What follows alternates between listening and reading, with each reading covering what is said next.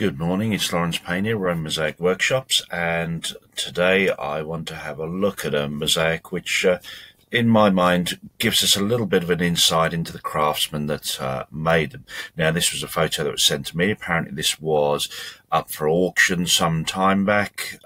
Mosaic, obviously, of a boar. Provenance, I'm afraid I don't know, or the location, or where it is now, where it came from, but just have a look at some of the details here. So, see, nicely done mosaic of a boar.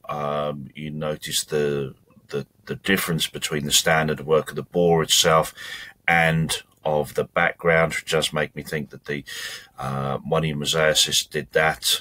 They did the boar, and then the assistants were left to do the background.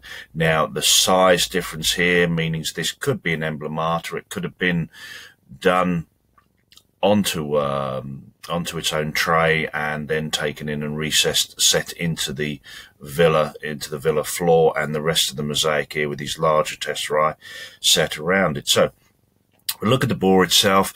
Notice how well the lines are set here. You've got almost like the extra fur across the shoulders here going back there. You've got the almost sort of the horizontally curved lines here. Now they're slightly more vertical here, and on the hindquarters you can see how they have these descending lines that follow the line of the line of the muscles.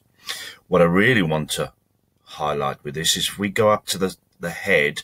Now look here on the front from the forehead down to the snout, and notice the tesserae have been set in a diamond pattern. So rather than here, these are following these horizontal, vertical, curved lines.